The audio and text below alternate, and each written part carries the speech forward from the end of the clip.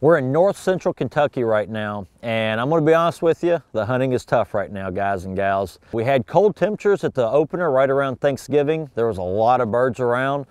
We had snow, we had ice. The hunting was really good. The temperatures have warmed back up, and we lost a lot of birds. In fact, a lot of the areas that normally have birds, they don't have anything on them right now.